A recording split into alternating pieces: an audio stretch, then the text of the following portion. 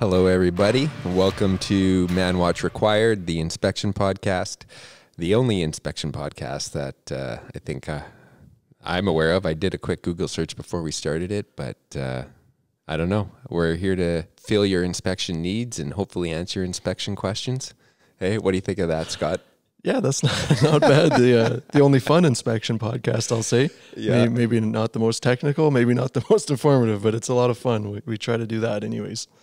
So, Scott, we're on piping part 3. I feel like we kind of knew that it would leak into a part 3, but also we didn't want it to go here, but we're here because I felt like I got robbed on my circuitization last podcast. We left it to the very end there. And I think it's the most one of the most important parts. Yeah, it's a very key detail, and not to mention killing the piping and getting into the repairs too. We didn't even touch on that. So yeah, it's funny. We kind of had this idea to do a piping life cycle because piping gets kind of disrespected, if you will, and then here we go disrespecting piping, thinking we can jam it into one episode, and here we are, part 3.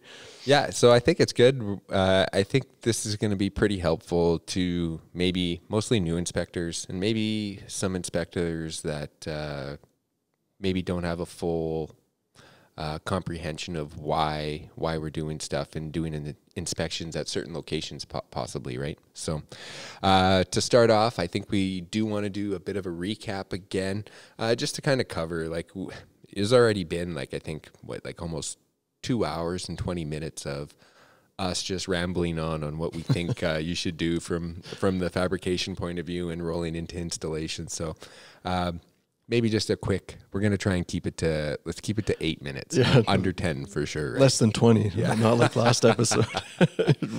Just spouted off at part 1 all over again. Yeah. So in part 1, we did cover mainly some stuff that is specific to Alberta, where we're from, Alberta, Canada, and some requirements that our local jurisdiction has. So I would encourage you, if you're just kind of stumbling upon us now on this part 3, go back and listen to part 1.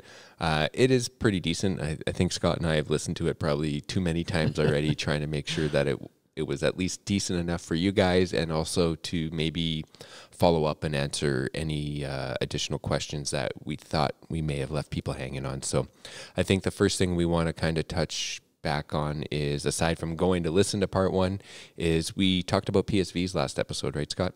Yeah, quite a bit, and that was a bit surprising. I know we kind of had PSVs as a little note to make sure we talked about that, but we did actually go on for probably half the episode about PSVs. So yeah, and they are important. I mean, it's granted. I think we'll still probably maybe do a full episode on those at some point. But yeah, I mean, just to recap, we talked about some of the, what you'll see on the nameplate, the CRN requirements. They are required to be registered as well anywhere in Canada. Some of the set pressures, that type of thing, what they're protecting, what type of system, what the internals look like. A lot of pretty good information, actually. I think we did a decent job of that in part 2. So if you did miss that one, maybe go check that out. But it is kind of a progressive life cycle we're trying to do here. So if this is the first one you're listening to, you probably want to go back to part 1, have a listen about the fabrication, and then part 2, and then this one. And it's, the piping life cycle, or circle, if you will. So we're trying to keep it to that progressive.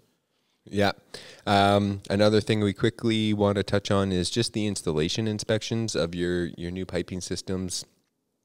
If it's not an installation inspection, it will be, a basic kind of external inspection, but you want to note any piping supports, any locations where the piping might be skewed or deflected, I guess is the word I'm looking for, right? Yeah, and I think one of the good points we made last episode was about the pipe shoes being off the beams entirely. That's not necessarily something you'll see in new construction, I would hope.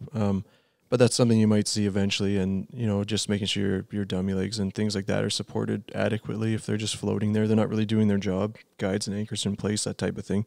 Yeah, maybe something quickly. I know we're going to touch on this a little bit later, but if the piping system's insulated, you want to check the insulation condition. You want to check the orientation of the cladding seam. Make sure it's not allowing the ingress of moisture from rain or snow or anything like that. You want to check maybe some exposed flange connection. Well, I guess if it's new, but even if it's been operating a while and it's a new site to you, you want to check the flange connections for any leaks or weeping, valves, especially around the valve stem and stuff, packing, you want to check that. That's beyond. Okay, I'm already going off into a rabbit hole here. So 20-minute recap. Yeah, here. yeah. It's good point on the insulation, though. I mean, especially those high traffic areas too, where that gets beaten down pretty good, where everyone thinks that's one next step on the ladder type of thing. You just walk over it. So yeah, it's a lot to look out for there for sure. Yeah, I remember getting slapped upside the head actually from a senior inspector one day because I chose to walk on the insulation instead of the stair step that was conveniently right there. Conveniently placed there for people to walk over. I kind of just walked. Isn't that what the insulation's for? So you can step on it. Yeah. That's why it's made out of like aluminum foil, so it can absorb that rain. Yeah, it cushions the piping. Yeah, that's what it's for. Yeah. Another thing, I think probably something that will bring us into our inspection portion of this is our API piping class review. Scott, this is something you kind of mentioned as we were getting our whiteboard ready for the episode. Yeah, kind of an important thing, and I think we did a good job of going over it in part 2, but I think it was maybe just another thing to bring up, just the API piping classes are 1 to 4, 1 being the most severe and 4 being in some instances where you don't even really need to inspect it at all, just depending on the situation. But I think that's some good information to definitely have a listen to in part 2 if you didn't already. But I think that's an important thing to be aware of, and this is kind of how it correlates to your construction code a little bit as well, with like your class 1 being similar to your category M, class 4 cat D, that type of thing. And then it's a good kind of lead off into where we want to go with this one. I think we're going to spend a lot of time on this episode on the system circuitization, maybe get into the repair, some external inspection, that type of thing. So I think this is a pretty good jump off point, if you will. I'll try not to use Frank's favorite word, segue here, but it's a good way to get us started. But I mean, before we get too deep into it, especially for any of your new inspectors listening, I mean, what exactly is a 570 inspector? That is a designation you can have, and what's an owner's inspector? That's something that's defined by our construction code, B31.3. So there's kind of some differences there, and they're also kind of tied together. I thought that's be a good starting point, especially a lot of guys, like I said, new inspectors getting into the industry. 570 is kind of one of those things you go after right away. I believe you're a 570 inspector, Frank. I am as well. So we might have a idea of at least how to get that certification. So maybe we could touch on that just a tiny little bit, and then maybe what an owner's inspector is. Yeah, actually, API 570 after our after my CWB tickets was the first one I went after, just because, given I have a pipe fitter background, it was easily relatable, and I could kind of transition into that, especially because there's different verbiage and stuff in the API codes and standards, I guess, from ASME and even from the Canadian Welding Bureau, which is CWB, which we're certified to for weld inspection. It's the equivalent of AWS. So yeah, it'd be a little bit more of your new construction side of things, and it's, I mean, unless you do a technical degree or something like that and jump right into the owner side, this one of the paths you can follow, I guess, is kind of the fabrication side, and then kind of lead your way into the inspection, repair, alteration world, if you will. But yeah, it's basically depending on what you have for an education, you need a certain amount of years of experience in design, fabrication, any of those type of things in piping, and then you have to have I think it's for any instance you have to have at least 1 year of inspection or supervision of inspection. So you got to have that bit of experience. And then for you guys just starting out that don't know how to go about that, I mean, your CWB1's the perfect way to get right into that. That you can get with, a trade background or whatever you've been doing, get some QC experience, and then you can move into that API 570. And then from there, like the owner's inspector, that's one of the definitions they have, is you have to have the CWI Frank mentioned, or international equivalent, which would be our CWB2. Or a 570 is another one of them with, I think it's 5 years experience. So that's kind of how they're tied together. If you want to be an owner's inspector, you almost have to be a 570 inspector and have a certain amount of years of experience. Now, your site owner user manual may have some outs were deemed competent, whatever that means exactly. But if you're just following the code and regulations, that's kind of how those tie together, and that's how you become, a 570 or an owner inspector, or both. Yeah. So we got that out of the way, and your owner's inspector, I guess, can be a 570 inspector as well, right? So, yeah, exactly. I don't want to go back into that. I'm going to leave that alone. Another thing we kind of wanted to open up with is what's within the scope of 570, and it does give some optional, I guess, inspection, not maybe require. Well, I don't know. It kind of shows you what needs to be inspected and what kind of can be optional, right? Or what's not covered under the full scope of 570 that an owner user or an owner. What am I trying to say here, Scott? I guess just how you're going to apply your 570, like what's the scope of it and what's not part of the scope. And I mean, if something's not in the scope of 570, that doesn't mean your site's not going to inspect it.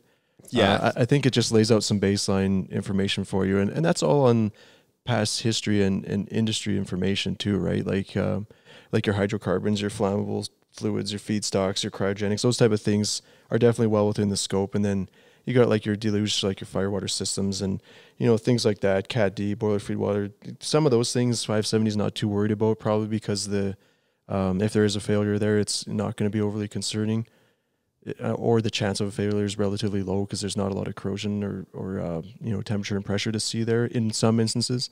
And then in some instances, your owner user program is just going to pull that in and you're going to do some bit of inspection there, at least when it's new for sure. Thank you. Is that what you're trying to say? I don't know where you're going with that. Yeah, well, I was just thinking, like, obviously it's going to outline some requirements for inspecting your piping, and then it's going to give you some optional systems, like you said, like your fire water and stuff like that, where, it is plant critical that you have an operating fire system, like fire water system, but it's usually left uninspected. And usually a large portion of it is underground, right? Yeah, and a lot of it, like your dry stand piping, there's nothing in it until it's used. So yeah, there's really nothing to monitor there. I mean, yeah, if you have a fire, you want to make sure that's operating, and your ops people are going to shoot the water cans off periodically, make sure it works. But as far as like corrosion monitoring, there's not going to typically be a lot involved with that. No, which is also kind of weird because it's usually like crappy like river water or something garbage that's water, just all like microbiological corrosion. Some of the worst there, stuff right? you'll see. Yeah. Yeah. So interesting. So getting into now, our piping's installed and we're doing installation inspections and stuff, and we want to start circuitizing and kind of breaking our plant up into systems so we can I guess identify how and to what extent we're going to inspect the piping. A good place to start is with a process flow diagram, and you can do it. Obviously, it's going to be easier by unit. So pick the unit that you or your company or whatever you're contracted to do. You're going to take a process flow diagram, and it's going to show you the basic flow outline of that unit. It's going to show you where your feed goes in and the product coming out. And typically at that level, you're identifying something called a system, a piping system, right? Yeah, right. That's a nice zoomed out way to look at it is, it's just a big, like, kind of overview look of your plant, very basic of, how the product flows through the plant. It's not going to have every valve, every line in there. It is going to be very basic. And yeah, system's a good way to think of, like, kind of the big overview. So you're going to break your piping up into systems, which, would be one type of feed or one type of product typically. You may change that depending on what equipment it goes through, but that really depends on what you got going on in your plant. And then from there, your system, you're going to break it up into circuits, which are going to be of comparable, like design material, process conditions, operating conditions, that type of thing. Maybe something changes that goes through a piece of equipment. You want to start a new circuit there, or maybe you have a metallurgy change. You want to start a new circuit there. Basically, what you're going to expect as far as a damage mechanism. If you're expecting a different corrosion rate in a certain area, that's where you want to have a different circuit and you want to monitor that. I wouldn't say differently, but separately, because you might have different results in this circuit than you would the one, upstream of it, for example. Yeah, and I guess for the uninitiated, refineries are essentially broken up into systems. So you will have like your feedstock or your say your crude oil going in somewhere, and it's going to follow a path to be either upgraded or refined.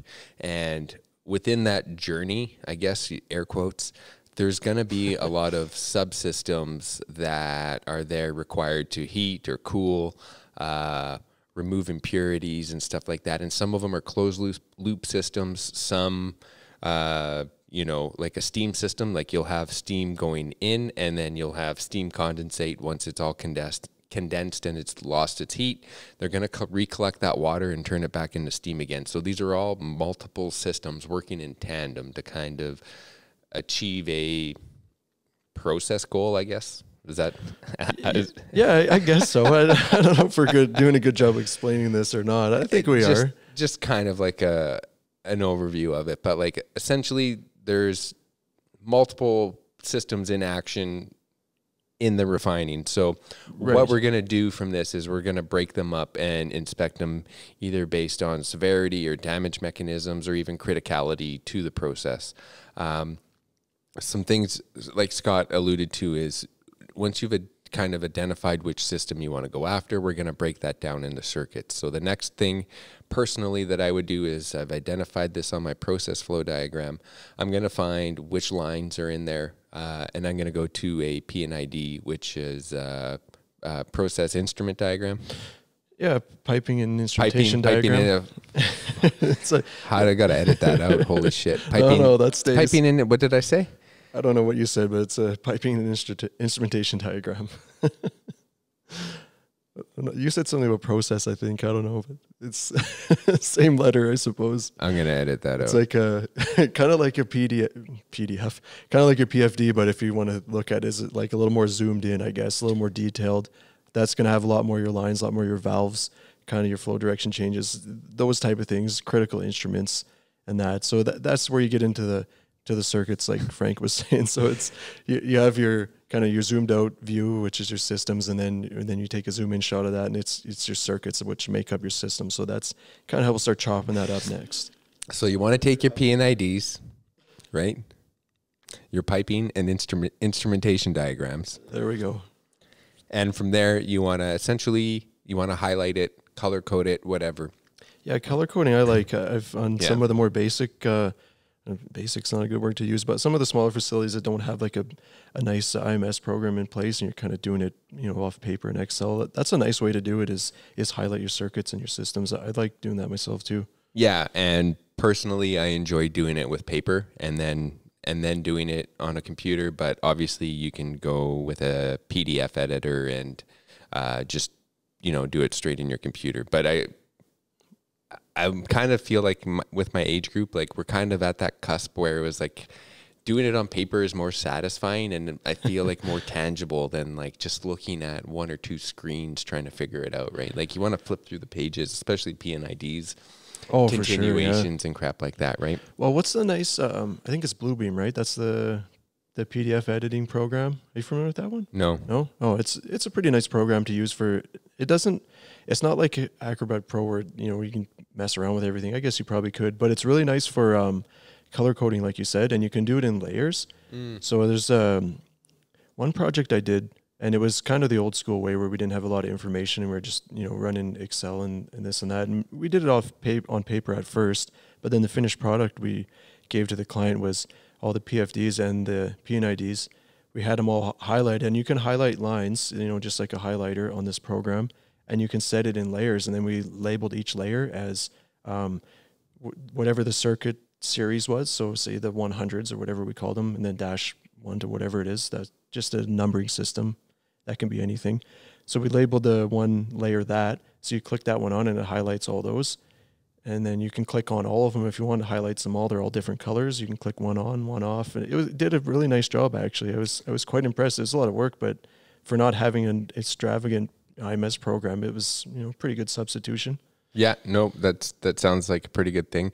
Personally, I would do it individually for each circuit though, because then people could delete layers, or it's like filtering in a spreadsheet, right? Like if you have Exactly. one thing, one thing clicked and you don't catch it, or if you're using a shared spreadsheet and somebody had it filtered a certain way before you get into it, your results might be just gone out to lunch, right? Oh, so, yeah, operator error there for sure. You got to know what you're doing. Yeah. So you should have a PNID copy of your entire circuit highlighted specifically for that. That's just my recommendation. If you want to do them all on one, go ahead, but down the road, it's going to be a nightmare. Trust me. And I'm speaking from experience on that. No, that is a great way to go about it. I would agree. Yeah. And when you're creating these circuits, like you want to think of things like materials, process phases and velocities, temperatures and pressures, something that we don't really want to get into too much, mix points and dead legs. Like I feel like we can do entire episodes on those as it is. Yeah, I think so. There's a lot to discuss there, but just maybe mention them. Is that enough for now?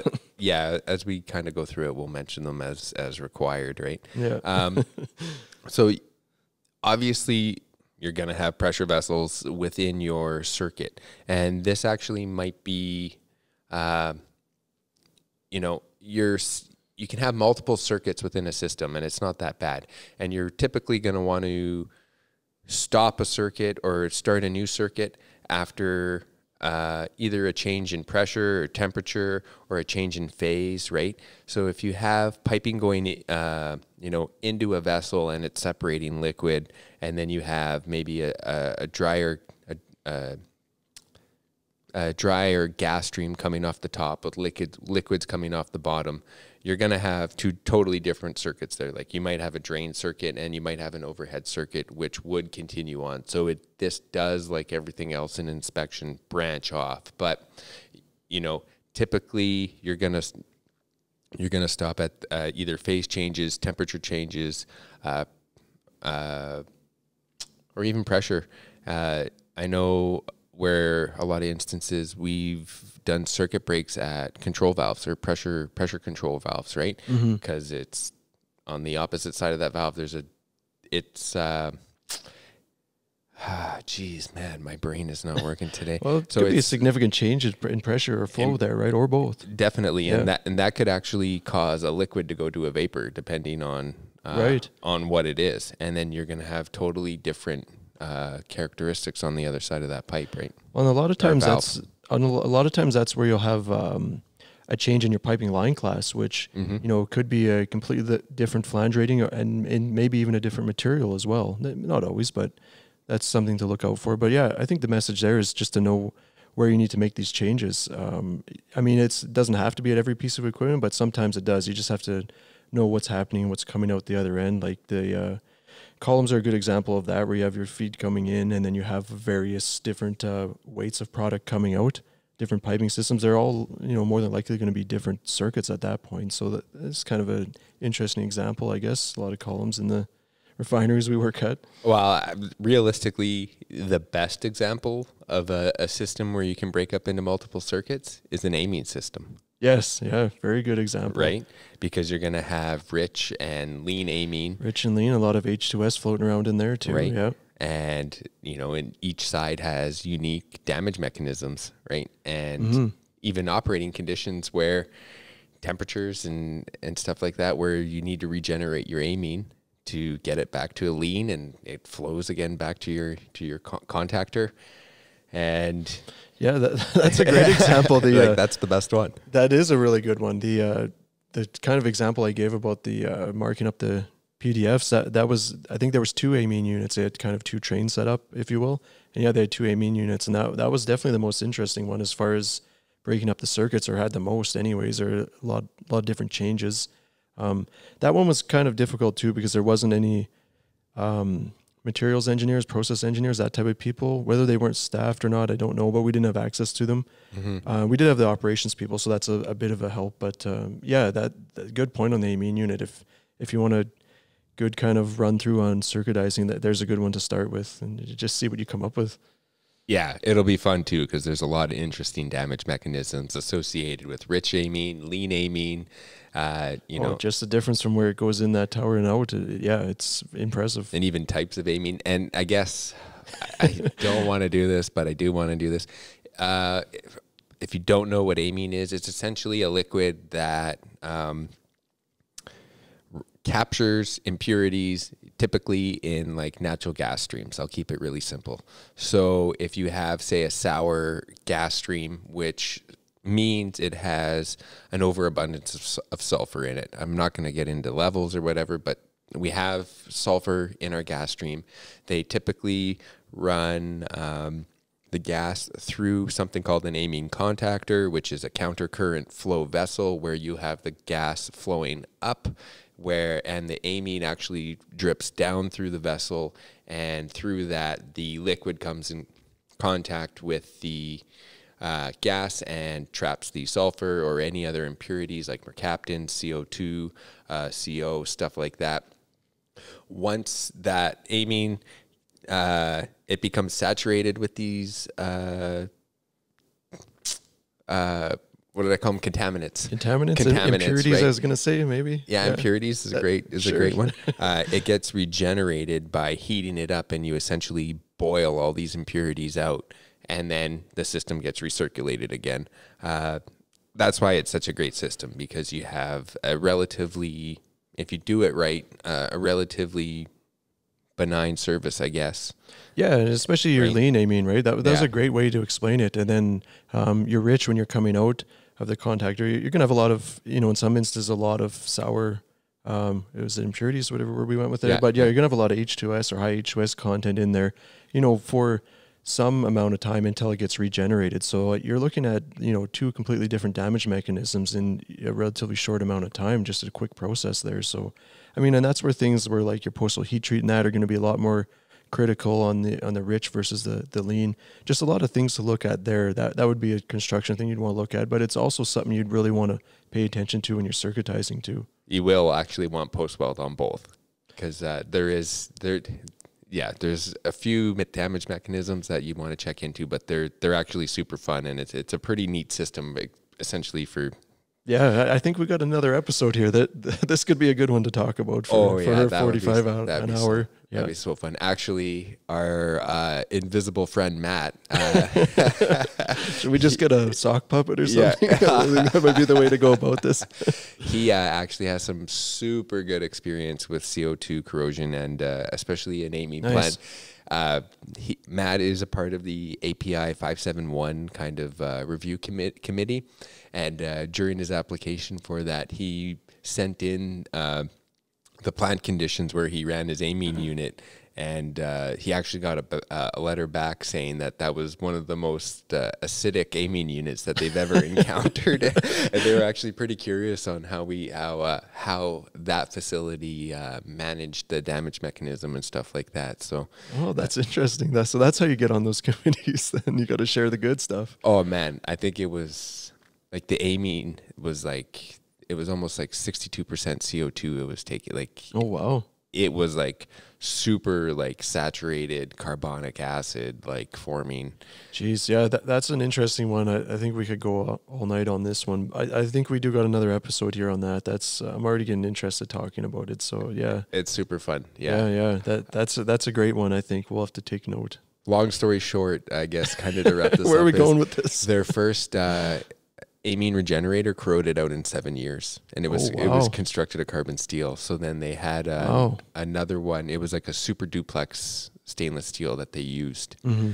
I don't remember. Replaced the entire vessel. Yeah, I don't remember the exact specification, but it was like a numbered alloy. Like it didn't have like duplex would be like a 2203 or 2204 or something along those lines. Something like that. A 4-digit. Yeah. All I remember, it had like SMO at the end of it as a designate. I don't know. Cool. But yeah, and it was super cool anyway. So moving on. How long did that one last? Still running? It's still standing, actually. Nice. Yeah. From there, we want to. Sorry. Oh man, poking my head out of that rabbit hole. So once you've identified your circuit on your P&ID, and like, don't be shy. Like, you obviously don't want to break it up into too many circuits, and you want to keep your circuits essentially based on similar operating conditions and damage mechanisms, right? So it could, you know, if your flow runs through a filter, right? It's not typically, you're not going to have too much of a difference in damage mechanisms on there, right? So you can include that filter into that circuit, and including vessels and stuff into circuits, I think, is something we might quickly touch on a little bit at the end, and we can actually most likely go over that in our vessels podcast that we're still kind of thinking about. Yeah, I think we got a series kind of lined up for that. It'd be similar to this, but I guess there's obviously differences with the equipment side of it. But yeah, I guess similar, right? Kind of a life cycle type of thing. Yeah, that might even be a few more episodes. Maybe, there's a lot to dive into there. But yeah, good point with the filters. That's a great example of, you don't necessarily have to create a new circuit every time you run into a piece of equipment. You just have to know what's going on there. If there's, like, a filter is a great example. There's not a lot of change going on there. And really the idea is to capture similar expected corrosion and expected damage mechanisms is kind of the whole idea of this. Once you have an idea it's going to change for whatever reason, pressure, temperature, metallurgy maybe, that's when you want a new circuit for sure, and kind of monitor it separately. Yeah. And once you have your circuit identified on your P&IDs, this is kind of where I was trying to jump in at, is we now want to start creating corrosion circuit drawings. And I am a personal fan of going out and drawing them by hand, isometrically, and then getting someone with some CAD skills to create actual circuit drawings. Now, the facility Scott and I are currently at, it's split into like 3 different areas, and each area kind of manages, they all manage their corrosion program along the company standard, but there's a little variations and I guess little methodology changes based on each group. Some groups actually have hand-drawn circuit drawings. Mm-hmm. Some use the 3D, like a 3D modeling program. Yeah, and if you're at a facility and you're fortunate enough to have that, where you have a 3D model of the whole facility and you can incorporate your corrosion drawings into that, that's great. Like, that's, I think, the best way to do it as far as, technology goes, because that's nice. You can zoom right in on your 3D drawing, walk around with the little guy there, pick out your piping circuit or your piping you're interested in, you click on it, and it's going to bring up what circuit that is, and then there's your nice 3D circuit drawing, and away you go. Like, it is pretty great technology if you're fortunate enough to have that. Yeah, whether it's digital or paper, I think the biggest challenge faced is actually updating the drawings as the piping ages, because obviously you may have changes in configuration, you may have material changes. I guess what other changes can you have? yeah. Well, and that's where the, whenever you're doing repairs or replacements or upgrades or whatever you're doing, it's something changes. That's why we always ask for as-builts, or why the client asks for as-builts. The idea is that gets fed into the system, the drawings get updated, but, that's not always the case. And that's kind of where you can get in trouble pulling construction isometrics to create these corrosion drawings or to work off of, because, a lot of time, I shouldn't say a lot, sometimes they won't be reflective of what's there anymore. The configuration could have changed even significantly sometimes. So, yeah, and I would shy away from using construction isometrics, because the isometrics are essentially built for the fab shops where they can build small spools, and you'll have hundreds, possibly, well, maybe not thousands, but you'll have hundreds of frickin' drawings. That's why it's key to actually create a corrosion circuit drawing. And this can be comprised of several drawings, but you can actually cheat a little bit, and it doesn't have to be to scale, right? So, like, if you have a run of pipe rack, like, you can minimize that, because obviously, within your pipe rack, you should have fairly laminar flow until the end, unless you have branches and yada, yada, yada. But generally, a straight run of piping, you're not going to have too many corrosion issues unless there's some sort of process thing. But you can minimize that portion and then kind of exaggerate portions going to pieces of equipment, or even to a drop-down valve station, or something of importance that you do want to highlight, right? Obviously, you might want to highlight how many pipe supports are within that area and stuff like that. But your corrosion circuit drawings should actually be like a combination of all of your isometrics from one point to another within your circuit. And I don't know how much more I can freaking explain it. But as you're creating these circuit drawings, like I said, I'm a big fan of hand drawing them and then converting them, because you're actually walking them in the field and verifying what's been installed. Yeah, I think that's a good point, regardless of what you're doing. If you are working off the 3D model and doing it that way, I mean, you definitely want to be walking it and verifying that that is what's there. But that's another good point too with the isometrics. If you're leaning that way for whatever reason, yeah, you may end up with pages and pages of them to make up one circuit drawing, which, you know, you really don't need. A circuit drawing can be a nice overview, like your 3D model, your 3D sketch, whatever you got going on. Nice overview of, you know, it can't even be the whole unit depending on how long the circuit is or how you've broken it up, and it can really just include that one line, and it's very clear. So yeah, some good points there of why you wouldn't want to go with the construction drawings. One, they may not be accurate, and two, it's going to create a lot more work for you in most instances. Yeah, and you know, kind of like a PNID or an isometric along the bottom of your circuit drawing, or one of your of the page of your circuit drawings, is you can have the design conditions, material, corrosion allowance, all that kind of jazz, but you don't need to go into too much detail on the actual piping portion of it. Like, obviously, draw it isometrically.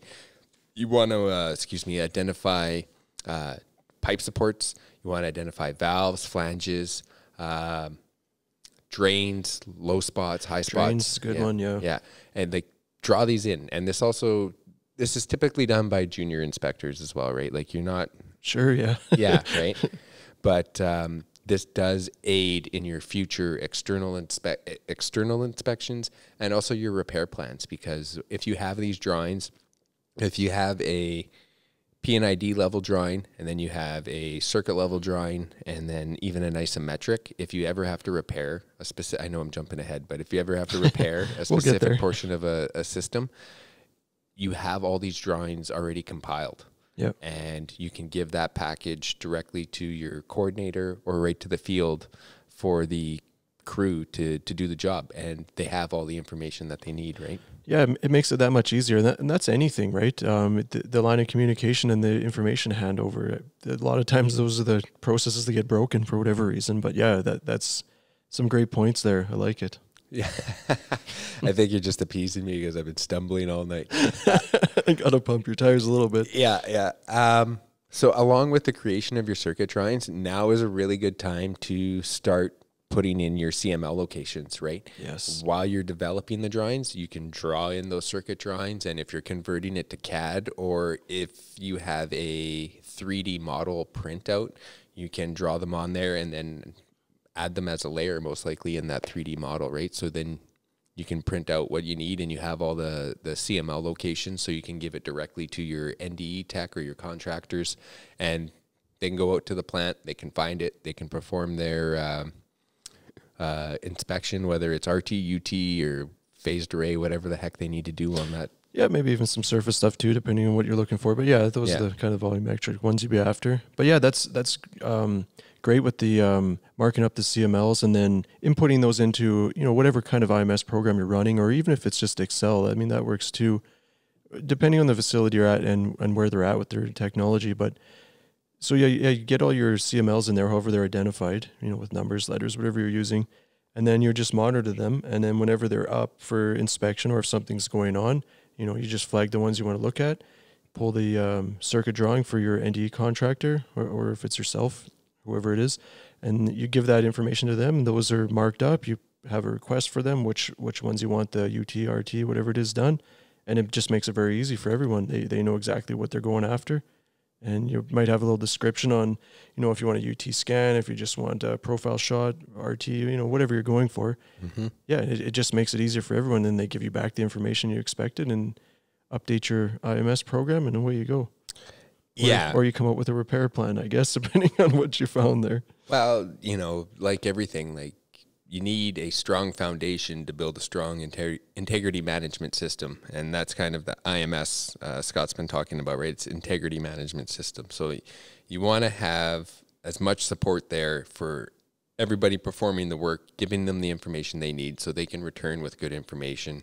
And it's all information in, information out. So if you put crap information into your integrity management program, you're going to get crappy results out, and you may be inspecting way more or way less, which is actually kind of worse than you need to.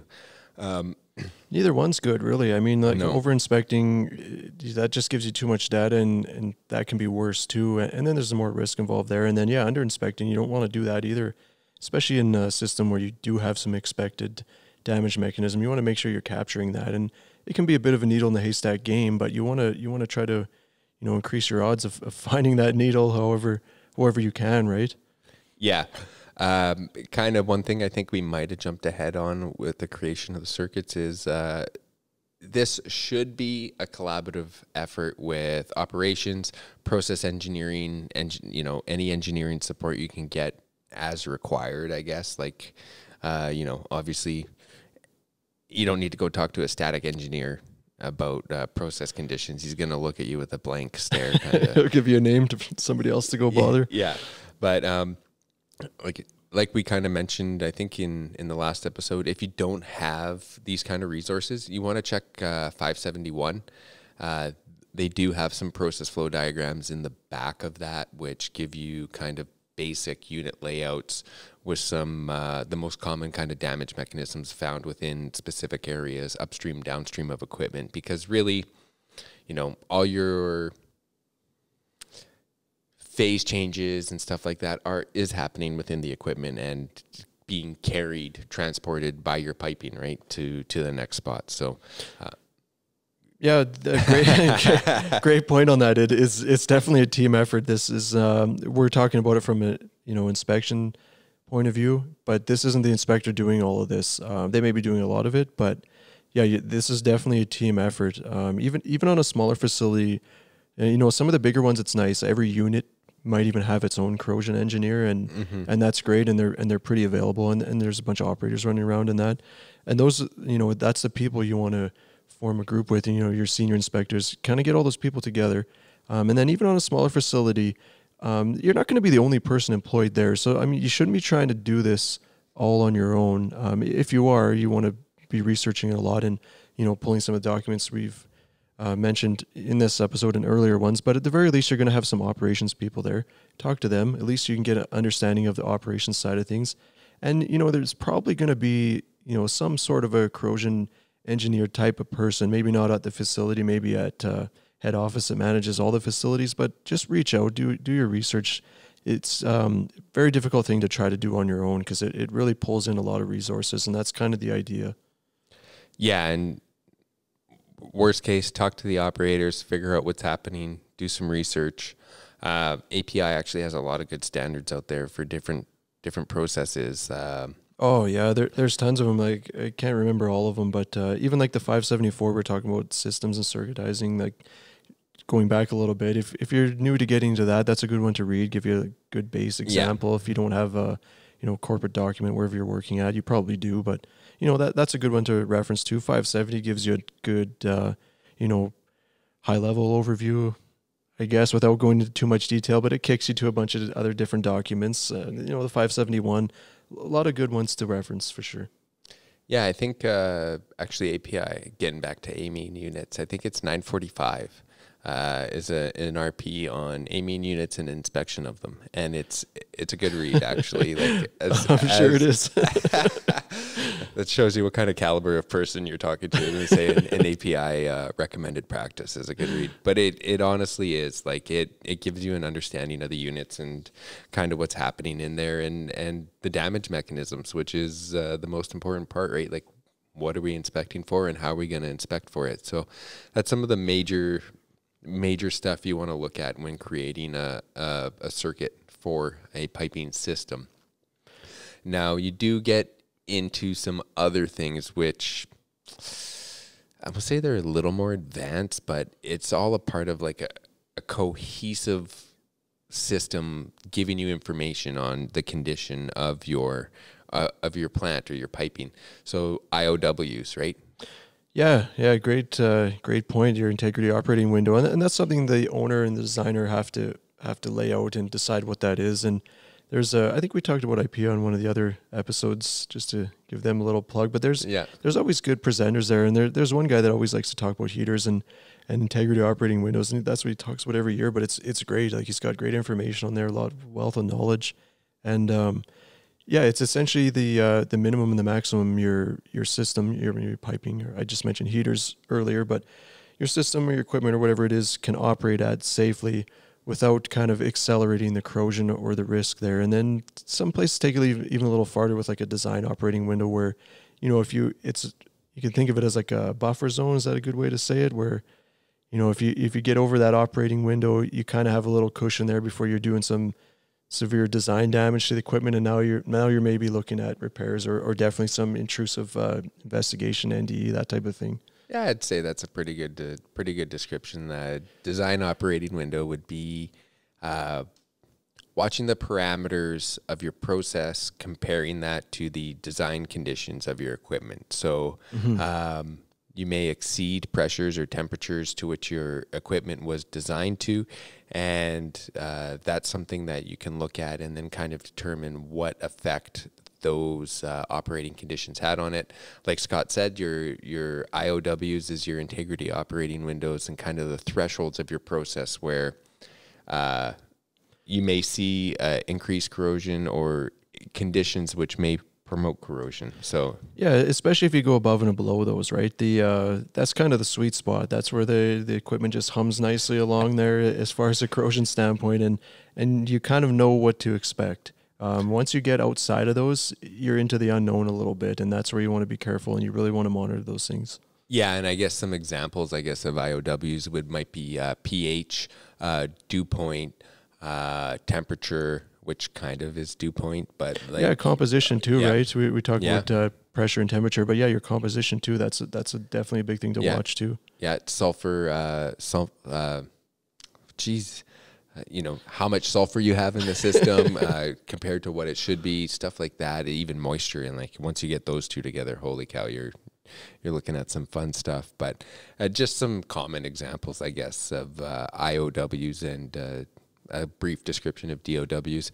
So we have our systems. I'm assuming at this point, Scott, would it be fair to say we've kind of circuitized our plant based on operating conditions, materials, process phases or velocities, temps, pressures, maybe some mix point or dead lake conditions. Mixed points we touched on last episode, but dead legs is also a really, really good one. And no doubt. Yeah, you don't want to overlook that either. It's a lot of fun, right? Yeah. And so, again, a dead leg is an area of low or stagnant flow within a piping system.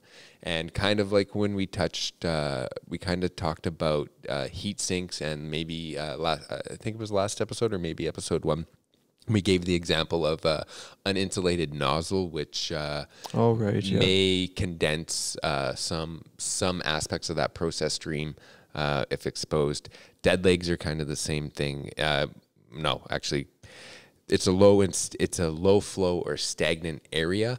But if you add possible thermal gradients or stuff like that, you can really get additional corrosion on top of that, because even with the low flow stagnant conditions, you can have sediment dropping out, causing corrosion cells or corrosive conditions along the bottom portion of that pipe.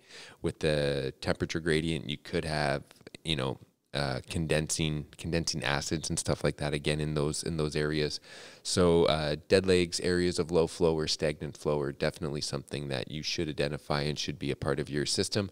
That usually comes as the system gets a little bit more developed. Yeah, those are sometimes hard to identify, especially when it's new, like going with our life cycle thing, assuming this is new at this point. Yeah, they can be hard to identify sometimes. Sometimes they're there. Sticking with piping, you can sometimes create a dead leg that wasn't there, getting back to the old pipe support thing, and you create sags in your line. If the insulation gets damaged and wet and there's insufficient support there, and you've got a big sag in a line that was relatively low flow anyways. Now you've, potentially created a big dead leg that really shouldn't be there. So those are things to watch out for too when, doing your external inspections and those type of things. Yeah. So, typically for piping, as Scott mentioned last time, we typically can't fit into piping. So we're going to rely a lot on external inspections, and our NDE, right, from our CMLs. And yeah, exactly. We can't get in there, so we got to have a look with NDE technology, UT and X-ray and RT, those type of things. Yep. So we might have jumped over this real quick, but as we're doing our CML, creating our circuits, like I said, we can identify our CMLs, and we can also start installing CML ports and conducting our baseline readings. So a port is basically a little access hatch or door on the insulation, which provides you access to the pipe surface. It's pretty easy. This does lead into CUI, corrosion under insulation if they're not sealed properly. You can get moisture in there, especially with heat tracing, steam or electric.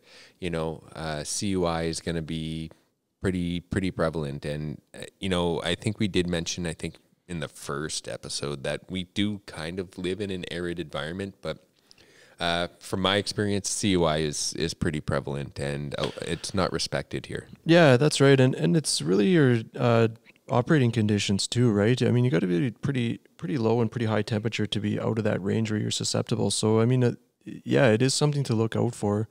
A lot of things they've been doing kind of more recently is applying like some thermal sprayed coating. Aluminum seems to be a popular one, things like that, right? So, I mean, it'd be interesting to see how those type of things hold up, but I don't think we'll go too much into that. But I hate it. Yeah, so just some things that different facilities are doing to try to combat this. But we'll see how that goes. I think that's a bit of a study, if you will. No, at this point, look, I'm tired right now, and I'm just going to open my big mouth. I think that the application of this external thermal spray, which is aluminum and stuff like that, is just a cop-out, because if you're doing proper external inspections and you're identifying any cladding damage or any damage to your insulating system, which could allow moisture ingress, fix it.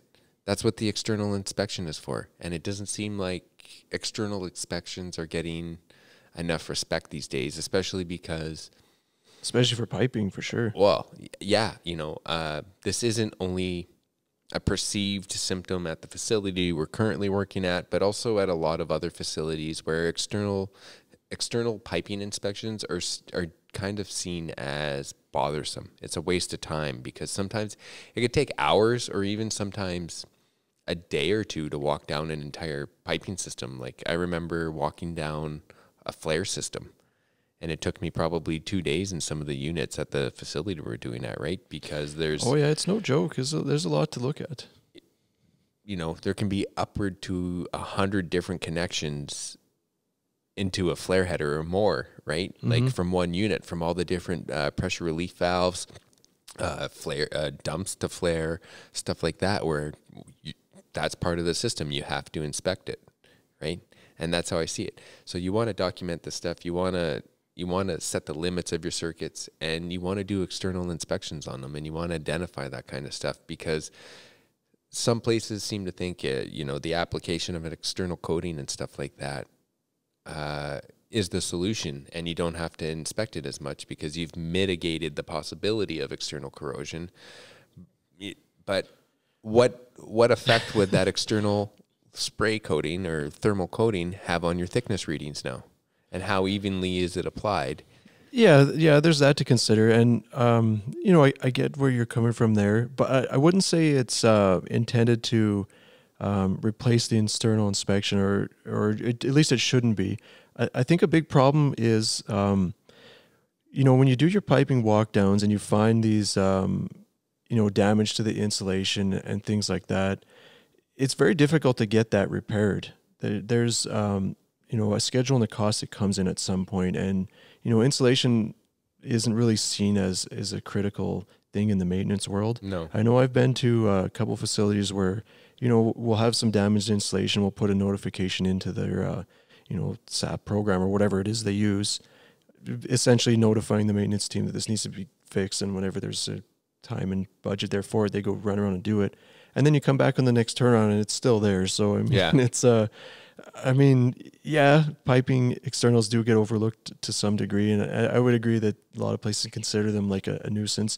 But then the other side of that too is, you know, the places that do a good job of it, it's not always easy to get that fixed right away too. It's not the top priority to spend a lot of your budget on getting insulation fixed. And it's unfortunate, but that's just kind of how it is. It's one of those things. No, it definitely isn't. But like for the cost and what it could save down the road, but are they really looking at that, right? Like, you know, what's it cost to have a few insulators go out there and repair it or recaulk certain joints? Right? I'm with you, but that's just not the world we live in, at least not yet. I know, it bugs me.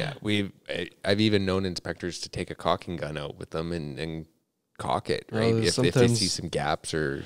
Sometimes that's what you got to do, right? And even your inspection ports too. I mean, make sure those UT guys, when they're done their doinking there, they put those back too, right? There's a process to that too. I mean, to pull that plug out, you want to put it back. Otherwise, it's just a hole now. Yeah, and wipe the lube off. Else it's just gross and crusty after, right?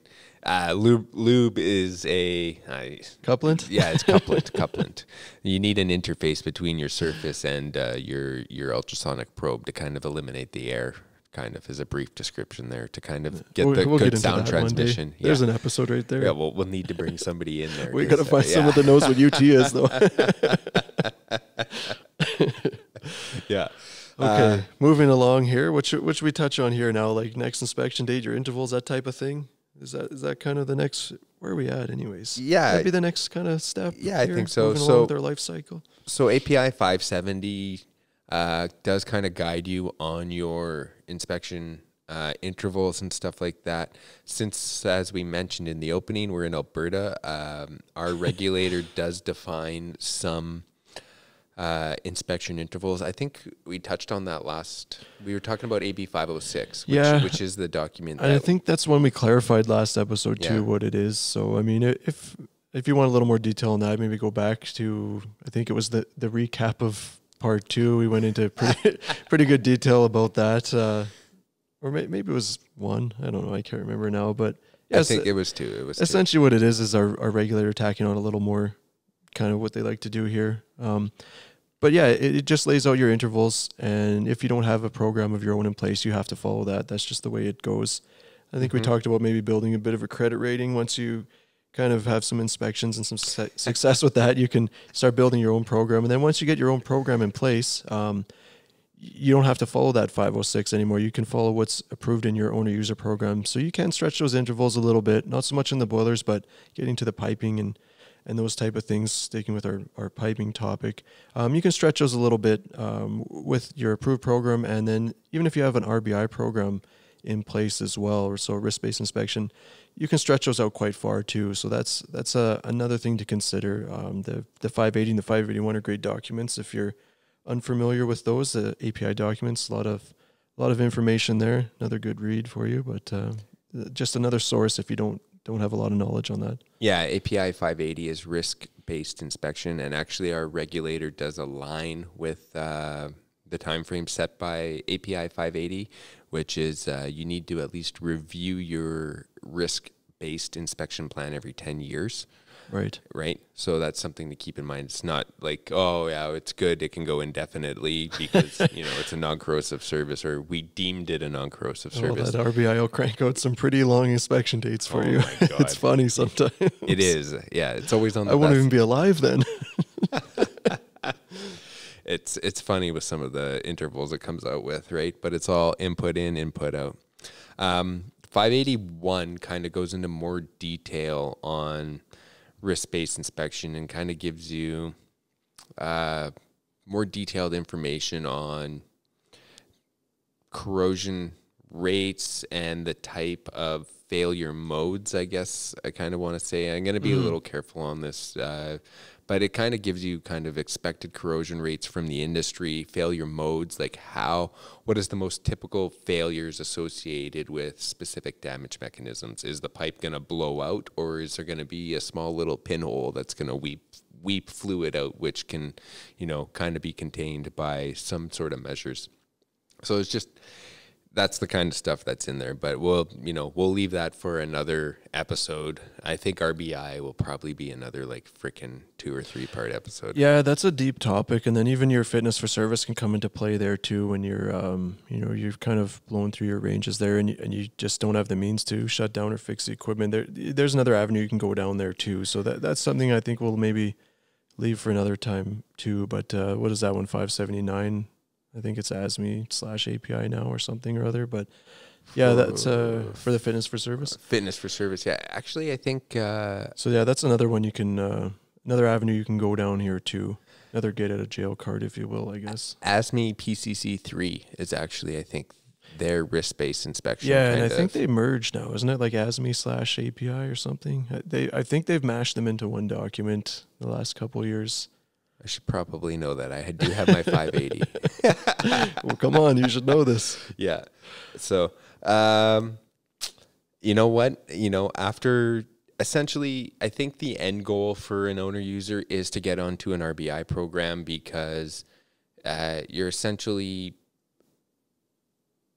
weighing in your risk and consequence, and you can adjust your inspection program to fit the needs of the actual system instead of kind of shotgunning it, which is a term where you're picking random CMLs and stuff like that. But kind of going through the stuff we outlined in this episode, identifying specific materials or process conditions within your systems, that's going to help you refine your inspection program and then get into your RBI and develop an RBI program where Scott kind of alluded to with our regulator, and even within the API world itself, you can start extending these inspection intervals. It's not necessarily to save money, which is a side effect of it, but you're inspecting it appropriately, and that's kind of like the end goal. Is we kind of want to know, or I don't want to say assume, but we want to be aware of what damage mechanisms and what's affecting our system so that they can operate reliably and safely, and ultimately be productive and make money for the owner. Yeah, that's a good way of putting it too. The more effective inspection, like essentially by doing this, you're gonna cut back on a lot of your inspection, but you're really going to hone it into where it needs to be. And then that's just, increasing your odds to finding that needle in the haystack, as we kind of put it earlier, inspecting when you know the damage is going to be, or where you most expect it, not just kind of doing every component and every piece of pipe just because. So, I mean, a lot of that can be a waste. So if you can really fine tune that and inspect the areas that you need to inspect, that's great. That's really the end goal. That's what you're looking for. Yeah. And, we did call this a piping life cycle, and this is a cycle. I think the next kind of step would be, we're monitoring corrosion within our piping systems, within the circuits.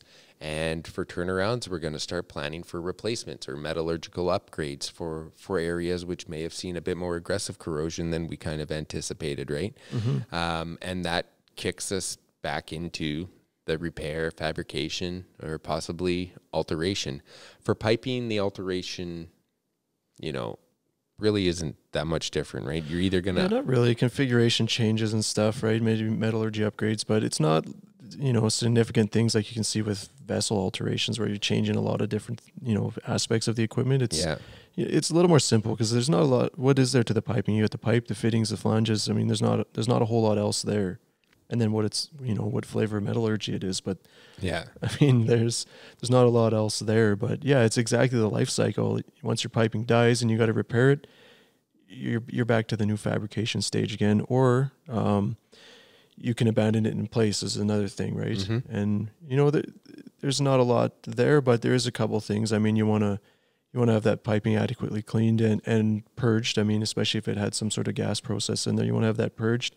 And if it's not a flange system where you can blind, you definitely want to have an air gap there where it's, it can't jump into another process or even, capped off to some degree. And you just want to be aware of this thing if you're leaving it in place. A lot of times you'll demo that piping, like demolish it, take it right out. But if you are leaving it in place, you want to be aware of it too, right? It's going to be sitting there corroding away for the rest of its life, even though it's dead now, but at a relatively slower rate. But yeah, there's just a couple of things to be aware of there. You don't want to just totally walk away from it. No, you don't. And a lot of times they might not, the owner user might not remove that section of piping during turnaround just strictly because of cost and the extra man hours, right? It might be cheaper. Exactly, yeah. It might be cheaper to do it after turnaround or a couple of years from now because they're not using it. They're not really going to care. Yeah, keep the maintenance guys busy picking away at it. You see that a lot, especially if it's a large system and it would be, on a regular 8-hour schedule, weeks and weeks to remove it. Then yeah, that's something that's going to be left there or picked away at on maintenance type of thing because it's not critical to get it out of there. No. Scott, did we just complete the piping life cycle? Did we wrap that up too? I think we kind of covered it so. well. I could talk about repairs a little bit. I think there's a couple. Yeah, you just want to get back into fabrication. Yeah. Well, it kind of does circle back to fabrication. It's just the way it is. But I mean, there's a couple differences. We'll maybe talk about that as far as you're essentially going back to your new code of construction when you're doing a repair. So that's where you kind of lead away from those National Board API documents. And then you go back to typically your ASME, right? You want to start following those to certify your repair and do those type of things. And then materials is another thing I want to kind of point out, especially your in-service materials. You want to be fairly certain you know what that is. I mean, when your piping system's new and you're setting up your circuits, it's a pretty good idea you're going to know what that is, but you really want to be aware of that. PMI is a great tool. I think it gets utilized a lot now, maybe even more than it needs to, but that's a great tool to utilize and know what you're welding to there, right? Especially when you get into the different alloys like the 300 stainless and that, they all look the same, but there's a variety of grades there. So that's kind of an interesting thing. Flanges is something I want to touch on quickly too, like where when you're inspecting a flange face, your PCC1 and that are great documents, and I think our regulator's okay with that. But then when you go to repairing them, if you're going to do well build up and machine them, you're going back to your ASME document now. So it's not meeting that corroded acceptable condition of PCC anymore. It's back to your 16.5 or whatever it is, right? So you're taking it back to a new condition. So there's kind of a bit of a border there you want to be careful of once you get into repairing it versus assessing it in the in-service condition. Okay, that was good. I like that. I just want to acronym PMI. Positive material identification. Is that what it is? Yeah. And I also wanted to touch on something that other people might find interesting outside of Alberta is, I'm going to ask you this question because I know you know it, but I hope so. Is PCC1 a recognized document by our regulator? So this is interesting. We have an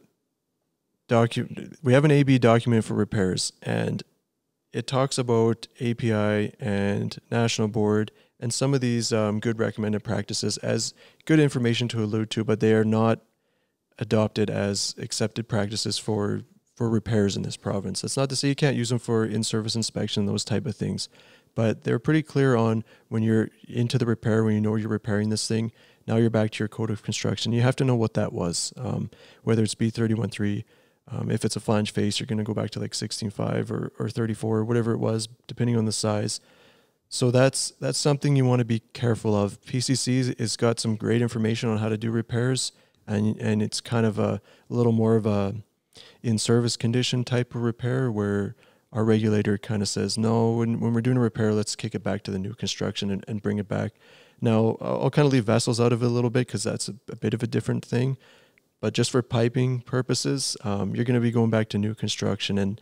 And with that, I don't know if we talked about the hydro testing a lot in the beginning, but there is some differences there that you want to be aware of, specifically around like hold times, temperatures, things like that. So your 31.3 and 31.1 just tell you like 10 minutes. There's not a real big specification for temperature other than, above your minimum design.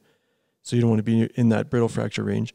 But for your B31.1 piping, when you get into boiler external, so that's a piping directly off the boiler, kind of before the first isolation valve, that piping will actually kick you to ASME section 1. And I think it's UG99 is the hydro testing one. You have to look it up though. But anyways, so that paragraph, it has a specific requirement of a minimum temperature of 70 degrees F or 21 C, depending on who's listening. But that is a minimum you have to meet. And that is applicable to repairs too, because our regulator kicks us back to the new construction. So that's something you want to be aware of too. I don't know, I'd hate saying a lot, but more often than it should, that one gets missed. And if the regulator is coming to look at that, because they will for boiler external repair work, unless you have it as part of your owner user program, they'll catch you on that every time. So it's kind of a, I don't really see the point of it other than, sure, boilers don't operate at low temperatures, so no big deal, but it gets cold here. So sometimes, our later fall turnarounds and that, it can be difficult to do a hydro test at 70 F. And then just around the hold times again too, like even if you're into that pipeline realm, so the CSA Z662, you get into your metering stations and that above ground, it's typically like an hour hold type of thing. Once you get to that mainline stuff underground, it's a lot of times it's 24 or even up to 48-hour hold. So those are some things just to be aware of. It's not always 10 minutes. And it's not always a disregard for temperature. You got to be careful what construction code you're following there. Yeah, and maybe just a quick fun story. If you are kind of doing boiler piping, the whole portion of the piping being hydro tested has to be at temperature, not just where you did the weld. Yes, good point.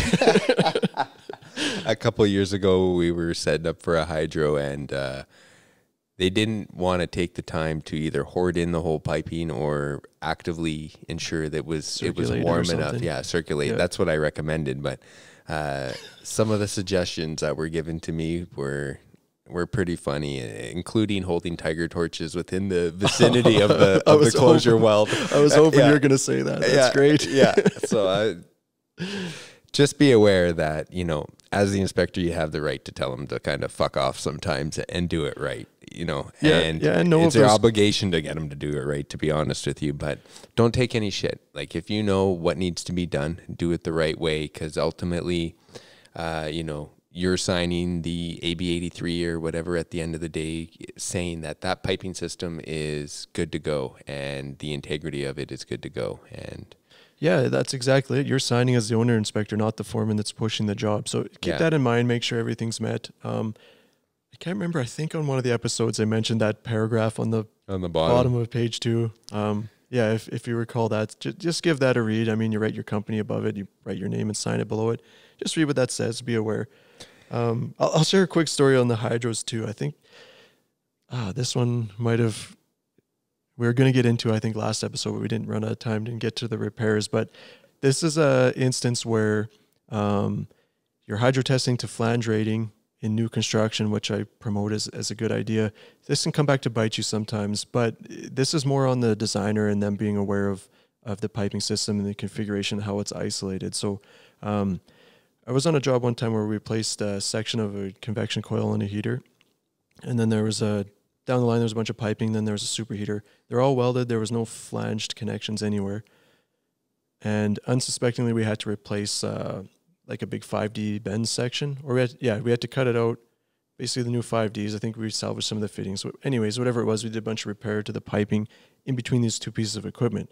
Now, the hydro test pressure, 1.5 times to certify it new again, was way beyond what both the new convection coil and the superheater can handle. And we're more worried about the old superheater because it's quite old and it's been cycled a number of times. You really don't want to overpressure that thing. So there is a little out in the ASME code. I forget the paragraph now. It'd be in the 340s somewhere. But you'd have to, but just in the 340s, don't worry. But it gives you a little out for hydro testing and certifying new when you have equipment in line. When it's welded like that, obviously if it's flanged, you can control that.